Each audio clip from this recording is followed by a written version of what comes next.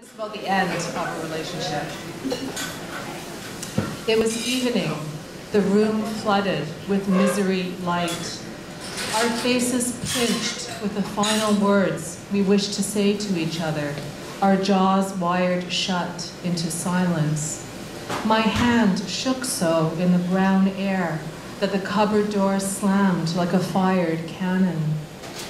I could not look upon your face, folded in on itself, an origami of anger, when it was the same face that once beheld me in wonder. It seemed as if I heard again my mother's voice. I should have married him instead of you, from the room at the end of the hall, and my father speechless with his own thoughts of murder. Now we could not even think.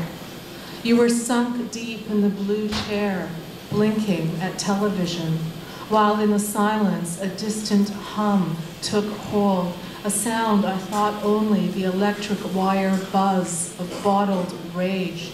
But it was an airplane, flying low between the office buildings and condominiums all around us.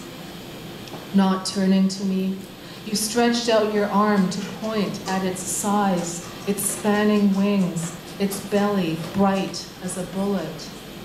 Look, you said, did you see that?